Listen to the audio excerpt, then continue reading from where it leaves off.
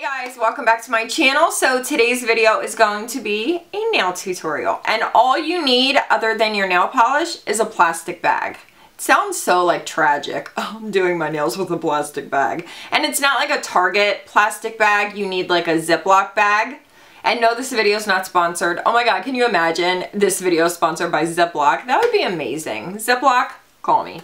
So I did a tutorial on this same technique, oh gosh, years ago, and every time I post a picture of my nails with this technique, I have people asking me to do a tutorial.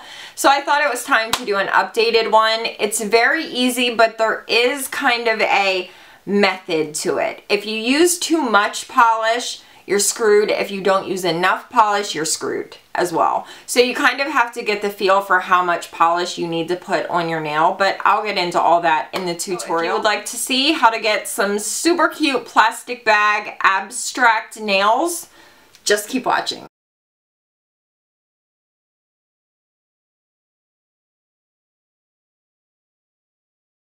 Okay, so things you're going to need. Of course, you're going to need a plastic bag. I only have a massive gallon bag because I used up all of our plastic little sandwich bags. But this works. I just snip off little pieces as I need them. So you need a bag. You need nail polish, whichever polishes you want to use. I usually do like 3 to 4 colors. So we're going to use Coconut Infusion Nail Paint from Berry M in Laguna. This nail polish is phenomenal. Oh my gosh. This is the only Berry M nail polish I've ever used. Good Lord, it is so good. We're going to use Peach Side Babe from Essie, one of my favorite peach nail polishes. My bottle is getting low. I've been going hard with this. Another polish that I have been obsessed with, Essie Geranium. Oh my gosh, this is like the brightest, most gorgeous red. The formula is really good. I love the red in this nail design. I just feel like the red makes it. Of course, we're using OPI, My Boyfriend Scales Walls. Everybody always asks me where they can find this. You can still order it online. I find it in the Bon-Ton, of all places. The Bon-Ton has like one little rack of nail polish, and they always seem to have this color. So that's where I usually get mine. And then you're going to need a top coat. Of course, I'm using Glisten and Glow top coat. They're changing the name from HK Girl to just Glisten and Glow Top Coat. I'm probably still gonna call it HK Girl because it's just like total habit, but any top coat of your choosing, this is the best one in the world. And then I have my little cleanup brush to go around with acetone and just clean everything up. You can use a latex barrier, totally up to you. And that's pretty much it. Let's do this. Okay, so before we get into the correct technique, I want to show you guys some things that you shouldn't do. And this is an easy technique, but you do have to kind of feel it out a little bit and get just the right amount of polish on your nail. If you use too much, if you use too little, it's not going to work. So I'm going to show you what not to do, and then we'll talk about what you do want to do. Okay, so I have my polishes here, which I've already showed you guys the polishes we're using. Peach Side Babe is my base. I've let it dry for a few minutes. You do want to let it dry for a few minutes, no matter what. No top coat, just your base polish. Don't top coat it. First, we're going to do too much polish, and then we'll do too little polish, and I'll show you guys the outcome. Okay, too much polish.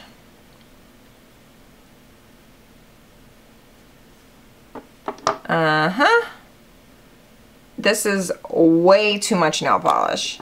This is going to be, oh shoot, I didn't open my red. This is going to be a hot ass mess. I mean, it might actually turn out nice, but you're going to have so much cleanup to do that it's not okay. This is way too much polish. And let's finish off with some white. Come on, my white's getting really low. There we go. Okay, your little baggie. And I'll show you the correct technique for doing the little baggie. Gonna smush her down there. Get it all, you want to move it all around. Oh yeah. No, that's what you don't want to do. Look at how much polish is on my nail. That's never going to dry it's going to be a hot mess. I mean, it does kind of look cool, but no. I mean, look at everything that is seeping off of my nail. Way, way too much polish. Now we're going to do too little polish. Okay. So we're just going to get a little bit of red. A little bit of red. A little bit of white. A little bit of white. A little bit of peach. And a little bit of blue. Okay, take our little baggie and we're gonna put it down on our nail.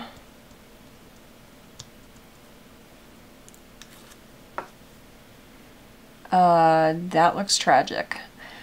So there's a fine line between these two. There is a reason why I'm showing these to you guys, because it seems really easy. Blob polish on your nail, slap a little baggie on it, and, you know, press it down. Oh, how hard could it be? It's not hard. But you do have to get the right amount of polish. So don't do too much. Don't do too little. You want to do something in between these two that I'm going to show you in just a minute. And also on this nail, did you see how I moved the plastic bag back and forth? Do not do that. You want to get it down, push down on it, but don't push it back and forth. Very, very important tip. Okay, so we're going to start with my index finger. This nail is still drying because I just totally gouged a huge chunk of polish out of it, so I had to repaint it. Now when I do this, if I'm using shades like a bright red or black, something that could potentially stain your cuticles and just be a pain in the ass to remove, I try to keep them near the top of my nail away from my cuticles, and I'll use shades like white or like this peach. Something that you know is going to be a little bit easier to remove. I use those closer to my cuticle, if that makes any sense. You can use a latex barrier. Many brands do them. I'm just not a huge fan of them, and I kind of know how to do it so I don't make too much of a mess. But if you're just starting out with this technique, you might want to use a latex barrier because it can get really messy. So that right there is like the perfect amount. Maybe a little bit less than that. We'll do one up here too. So there we have our blue. Then I'm going to do peach. We'll keep this one down here because that one's easy to remove, and we'll throw one up here. And then we'll go in with red. I love the red, but it's such a bitch to get off. I usually try to keep the red like in the middle. Okay. And I'm going to do a little bit of white, just a little bit. So we'll put some white down here. You want to make sure you have some little blobs on every surface so there's no like areas that aren't going to get the good swirl. You know what I mean? Okay.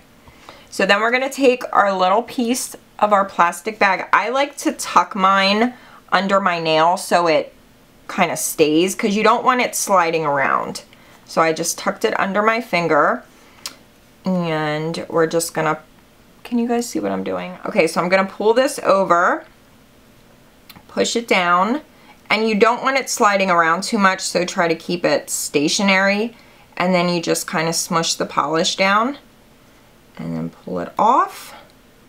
Oh, that looks cool. I'm gonna take a little bit of acetone and just get off this big blob that's over here. Okay.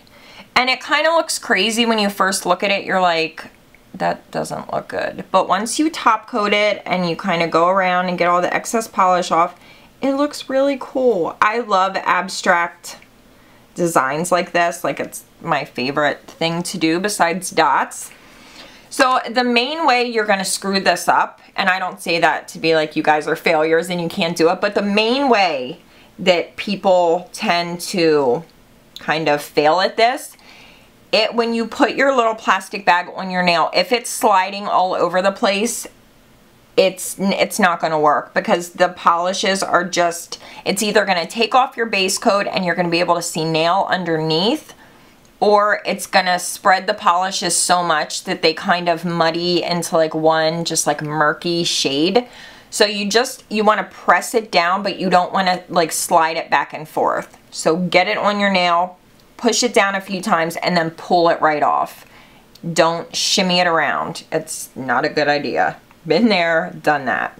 So I only did one coat on this nail, but I did kind of a thicker coat, so I think we're gonna be okay with just one coat.